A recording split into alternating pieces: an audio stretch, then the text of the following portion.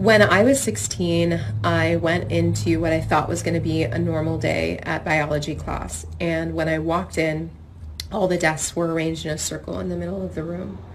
And the instructor, who had always been a really amazing, loving, kind instructor, was super militant, super scary, and just looked at us and said, "Sit down, shut up.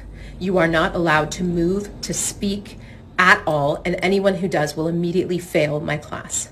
We were all stunned. I get like, ugh, just thinking about it, because I was a straight A student and grades were really important to me, and I was just like terrified. We're all sitting there silently, nervous out of our minds, and in the middle of this circle that we were all sitting in, there was one desk, and on this desk was a bowl with a goldfish in it. And he looked at us, and he took the goldfish and he put it on the desk, and he walked out and he shut the door. And we all just looked at each other. We're just like, what do we do? You know, like, obviously it violated like everything inside of me to like watch this fish die. And also, I heard the instruction: if you speak, if you get up, if you move, you will automatically fail the class. And so we all sat there looking to each other to do something, because we didn't want it to be us.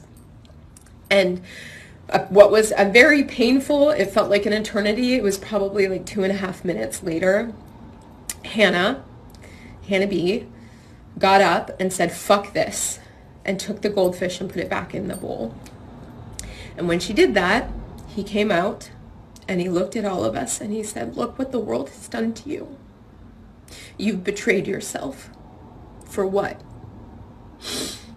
And I think about that lesson all the time, because I learned in that moment that I am never going to be that person ever again. That when I see something that is wrong, even if it's just me, I'm going to stand up and I'm going to do what's right.